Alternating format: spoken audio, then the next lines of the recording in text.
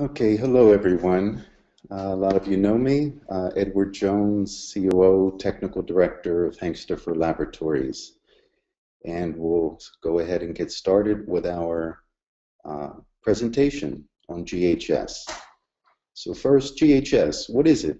GHS, Globally Harmonized System of Classification and Labeling of Chemicals. That's where the GHS comes from, Globally Harmonized System. And there's things that you need to know now, and we're going to discuss them with this presentation. So GHS, the main topic today, and the different elements we're going to cover. Things like what and why GHS, implementation, training, hazardous ratings, toxicity, classification, new pictograms, new label, new MSDS sheet, and references where you can go in and find a lot of the content that we've created this presentation with and get even more details or independent confirmation on the details that we'll cover today.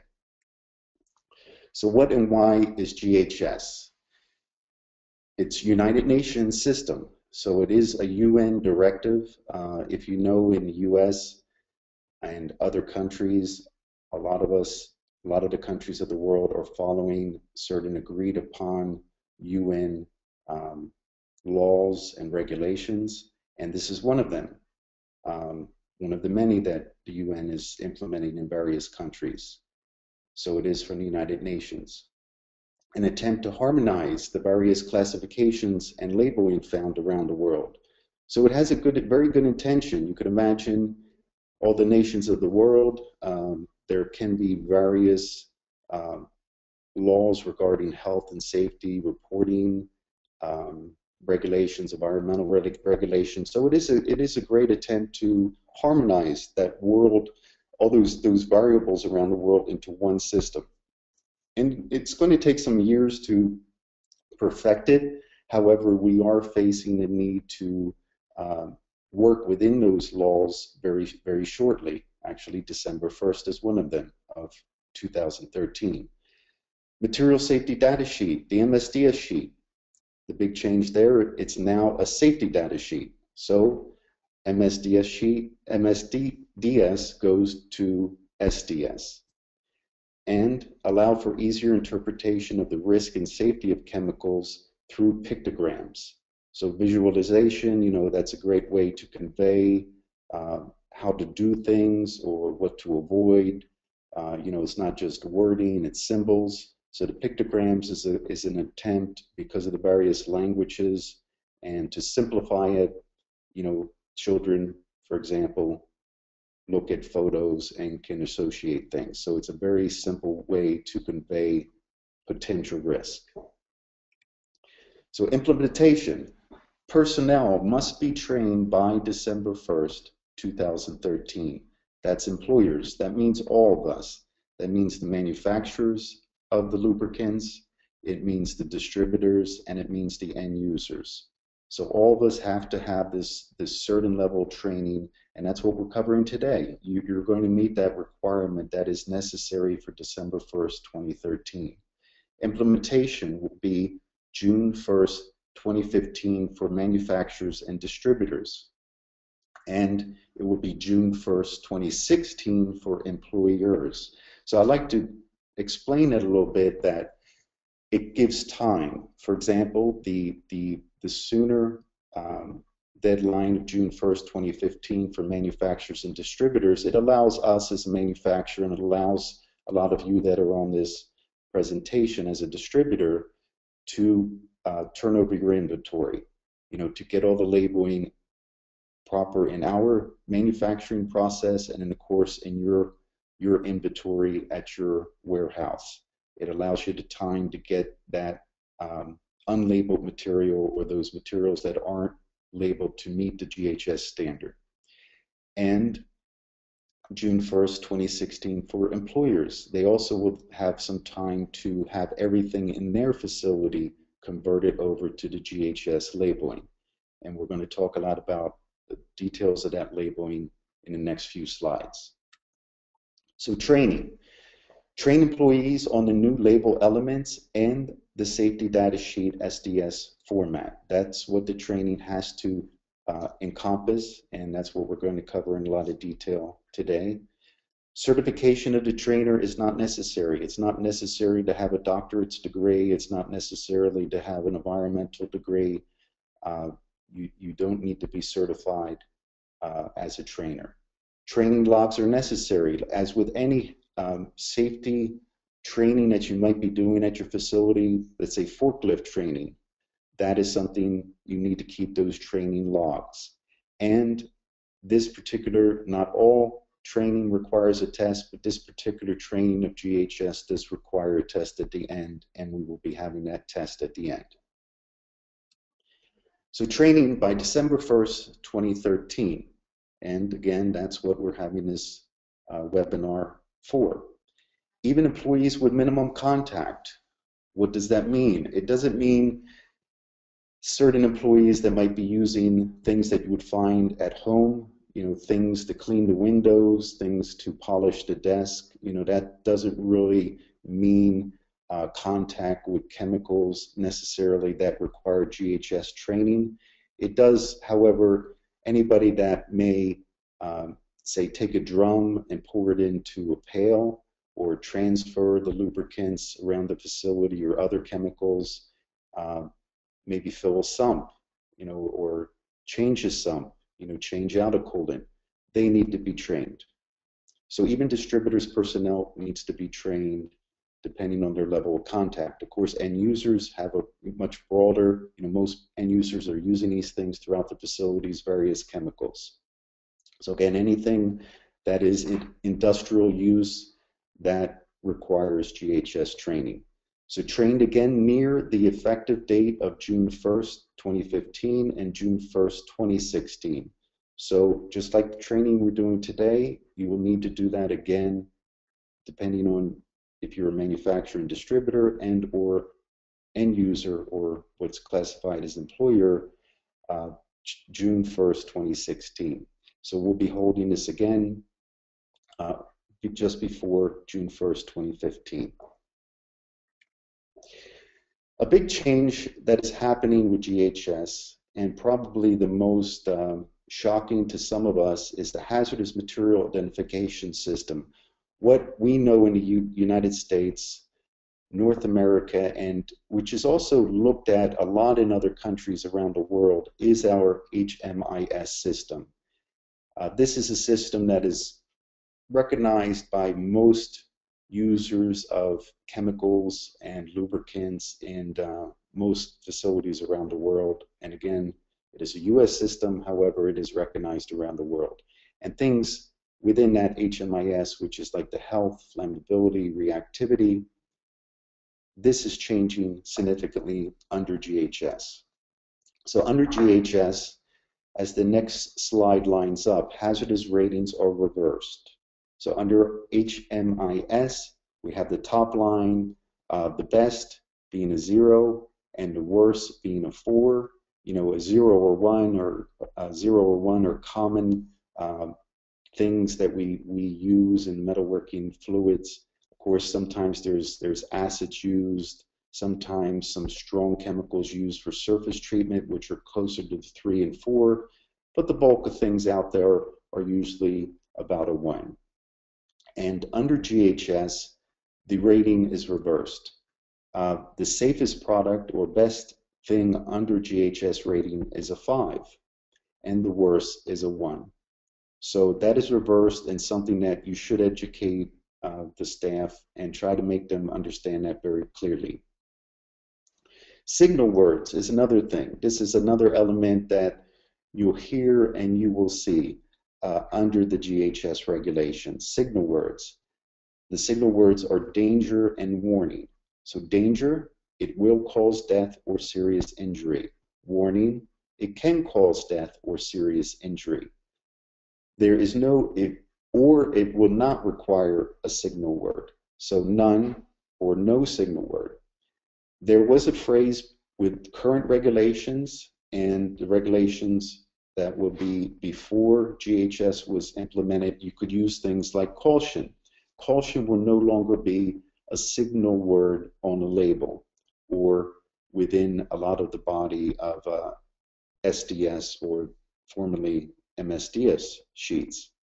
Caution means it may cause minor or moderate injury.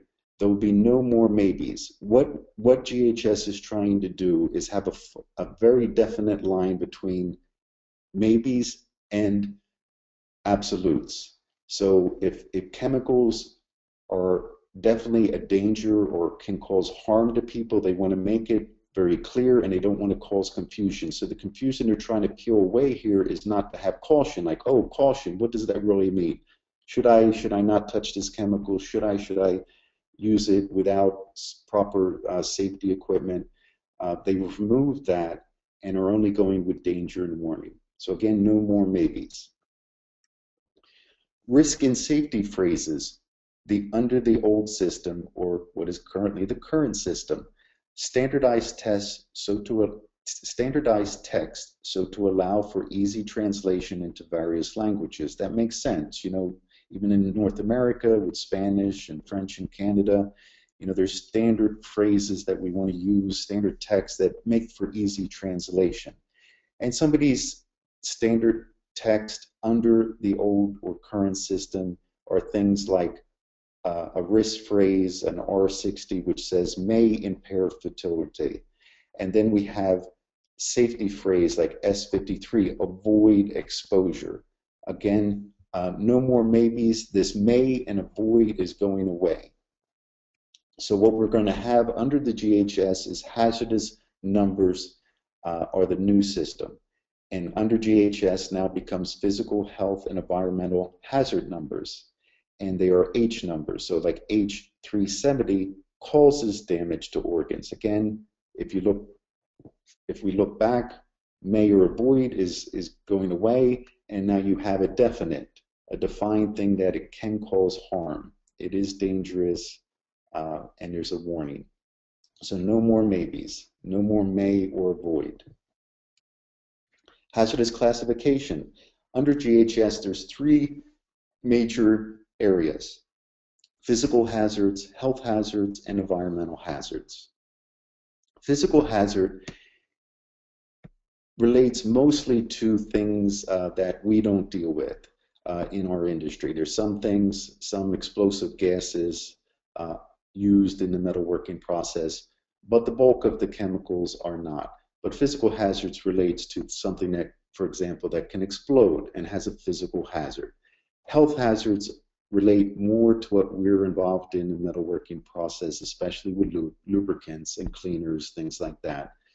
Health hazards, what kind of harm can it cause to somebody using these things? And environmental hazards is another element. Environmental hazards aren't a big influence on what we're doing either, because it's somewhat related, but our lubricants, for example, aren't being used on a farm where they're leaking into the crops, for example. So again, we're going to focus a little bit more emphasis on the element of health hazards. So health hazards, what makes up the health hazards of different chemicals, whether a lubricant or a cleaner or other things that might be used in the metalworking process? They include acute toxicity like LD50 or LC50, skin corrosion, skin irritation, serious eye damage, eye irritation, respiratory sensitizer, skin sensitizer, germ cell mutation, carcinogen, inhalation hazard, reproductive toxicity, specific target organ toxicity. These two bolded bottom right items, reproductive toxicity and specific target organ toxicity, the acronym being STOT, are elements under GHS which is causing a lot of formulation changes or competitors trying to change formulas to get away from these kind of classifications. We'll cover a little bit more detail later. They are new elements that were not talked about or part of making up formally labels and MSDS sheets as much as some of these other things. Classification, bridging principles based on known ingredient data.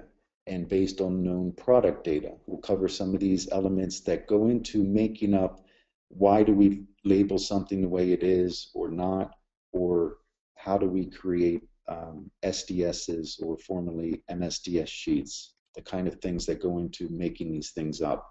Bridging principles. Before GHS, there were individual thresholds. After GHS, there's cumulative thresholds.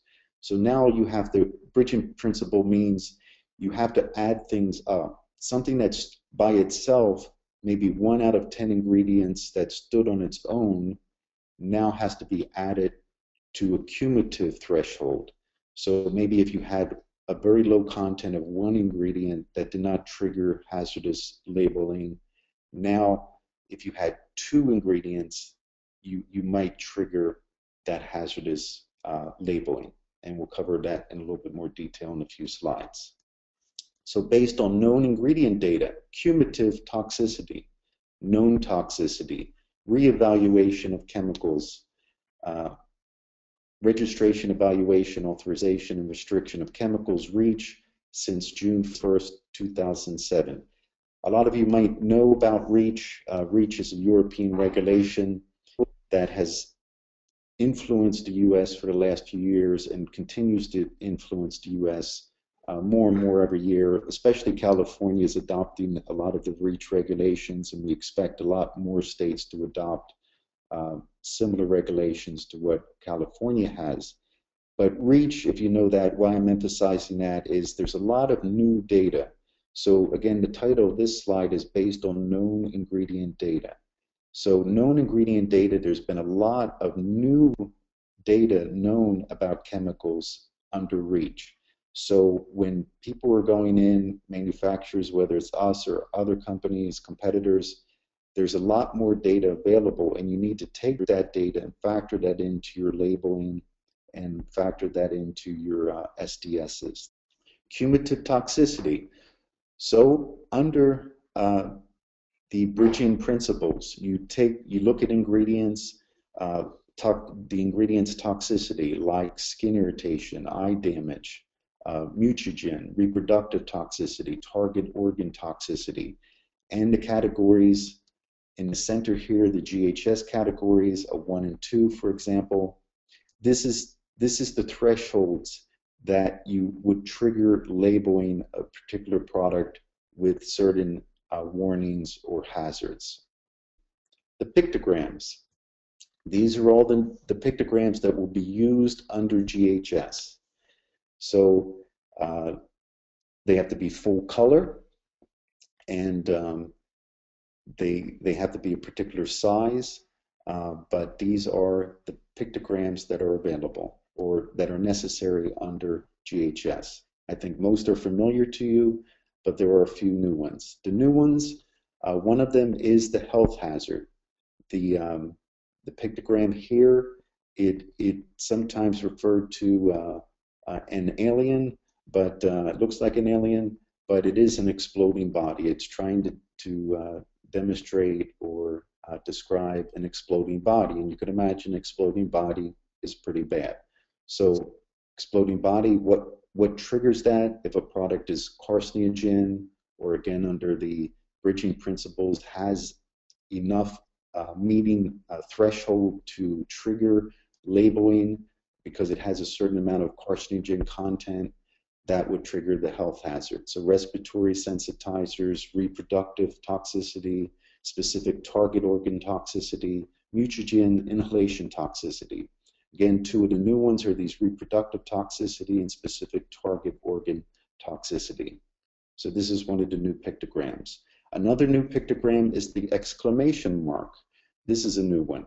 This mark has to be used if the product is an irritant, a dermal sensitizer, acute toxicity, narcotic effect, respiratory tract irritation. So an exclamation mark, even one of the most mild of the GHS pictograms, is rather serious attention, and they're trying to explain that, like, okay, exclamation mark, pay attention, it's emphasizing, look at the label, read the warnings, make sure you're using the proper gear, when you're using this chemical. So exclamation mark is a very serious mark. So a lot of the chemicals in an end user today will have one or more of these pictograms. So very high concern. What is triggering those things? Chemicals of very high concern, like boron, will trigger some of those new pictograms. Chlorinated olefin or paraffin, short chain and medium chain, which again, we can explain a lot of this in detail, but these are under a lot of scrutiny under these new reevaluation of chemicals, like under REACH. There's a lot of new data. There's a lot of data coming from Canada regarding chlorinated paraffins, for example, especially medium chain. Formaldehyde condensates, triazine. Secondary amines like DCHA, DEA, DIPA, morpholine. Sensitizers like Kathon. Flammability is another trigger mechanism under the bridging principles. Things with flash points under 140 degrees Fahrenheit or 60 degrees centigrade. This is something that is going to trigger a lot of these scary pictograms. So we show an example here. This is a common formula that's used in the industry. We don't promote this type of technology, but it's very common. So we're giving an example here of a coolant that has boron of 5.5%, DCHA of 4%, triazine 2.5%, water 35%, fat 5%, TEA, which is triethanolamine, and amine, very commonly used, 5%, oil content, sulfonate, and glycol. Something like this will trigger these kind of pictograms. Now, with pictograms, you're limited to put 5 of them on a label and an SDS sheet. However, you don't require to put pictograms, of course, if it doesn't require pictograms, if it doesn't trigger the necessity of the pictogram. But this is a common thing that would be found in a lot of coolants currently being used in the market. New label, the other very important element of the GHS training, the standardization of hazard statements, signal word, pictograms. This has to be on the new label.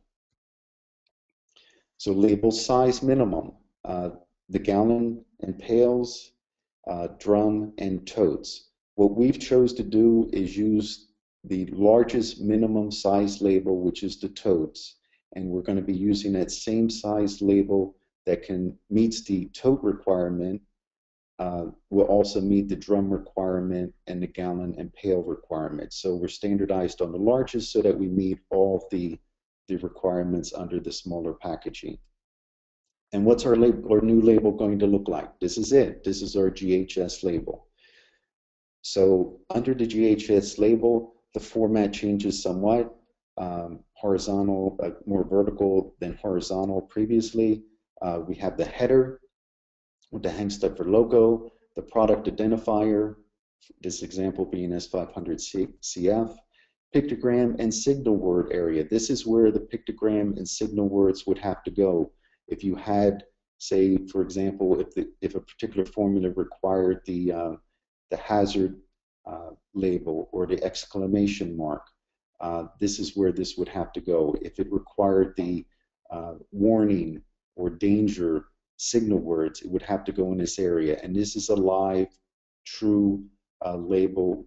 The S500CF does not require any pictograms.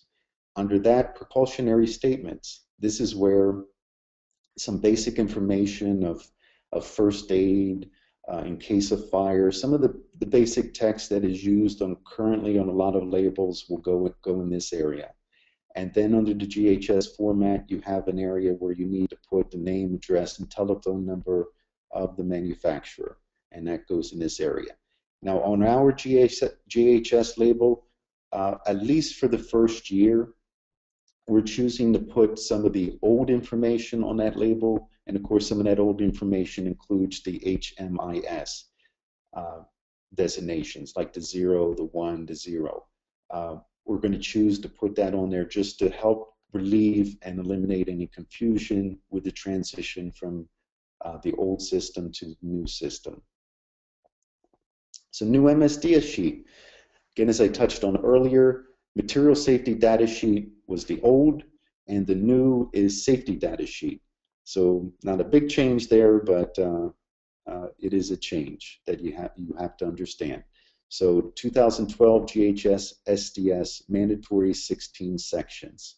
So they established in 2012 a 16 section. We've always used 16 sections for almost 20 years.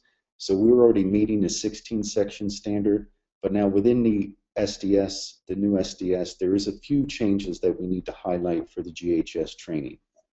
So under SDS new elements, what are they? Things that you have to know for this presentation. A specific order of sections and content. Again, 16 sections. There's going to be no more confusion when you look at the different safety data sheets. Sometimes we all probably have some experience to page through these things. One brand might have some things in a different section than another.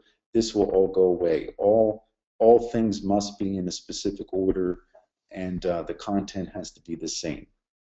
Section 2, hazardous identification, and Section 3, ingredients are reversed. So this is a big change. GHS label elements must be reproduced on the SDS. So those pictograms, those signal words, that may be required on the label have to be reproduced on the SDS in Section 2. Chemical abstract service, CAS of hazardous chemicals must be listed, Section 3.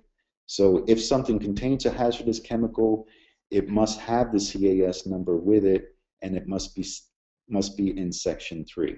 Must contain ecological information in Section 12. So this is something, if it spills into a river, lake, or stream, some idea how dangerous this particular item is. So ecological information has to be contained on the new SDS. So coming close to our conclusion, we have a lot of references. There's a lot of links that you can go to and learn even more, but it's not a lot to learn, as we just covered in this GHS presentation. There are key elements that will be on the test in a few seconds, but there's some more information you can learn by looking at some of these links. So I do recommend, spend a few hours some time and look through some of these links. So conclusion, friendly labeling. This is important. We as a manufacturer believe this is important. I think a lot of our distributors are on this presentation, and I think they'll think it's a good thing to be promoting products that have friendly labeling and not scary labels like exploding bodies, exclamation marks, or dead fish, things like that. Friendly labeling. Regardless, even the worst chemical can be used, but for how long? As people become more aware, they start to recognize what these pictograms mean. They're not going to want to use these chemicals, and they're going to want to use a safer product. There will be greater restrictions and possible discontinuation. This is where the governments come in. Governments are trying to, do more for the environment, greener environment, and there will be a lot more regulations and laws in place that you may not be able to use some of these hazardous chemicals. Many other brand formulations will be changing. This is a common practice of competitors that, they're changing formulas as we speak, or they're going to need to change formulas so not to put these scary labels on, or they'll be forced to. So there'll be a lot of formulation changes. There's no formulations changing going on with us. All of our core products, S500CF, S787, hard cuts, there's no need to change those formulas because they're going to have friendly labeling. OSHA, under OSHA, General Duty Clause. OSHA does require a workplace free of recognized hazards. An alternative must be used even if it's a higher price. There is a law, again, under OSHA that requires this. So if there is something better out there, it must be used under these laws. So thank you for your attention. And again, a lot of you know me, but I've been in this industry for about 29 years, and next year, 2014, will be my 30-year anniversary. I'm a third-generation metalworking fluid person, And you know, our talk around the dinner table since I was very young has been about metalworking fluids. So anybody has any questions after this, as Jeff mentioned, please email us. You know, again, I'm ed@hangsteffers.com. Pretty easy to remember, but just email me, email Jeff, get us the questions, and we'll answer them. So now we're going to go into the test.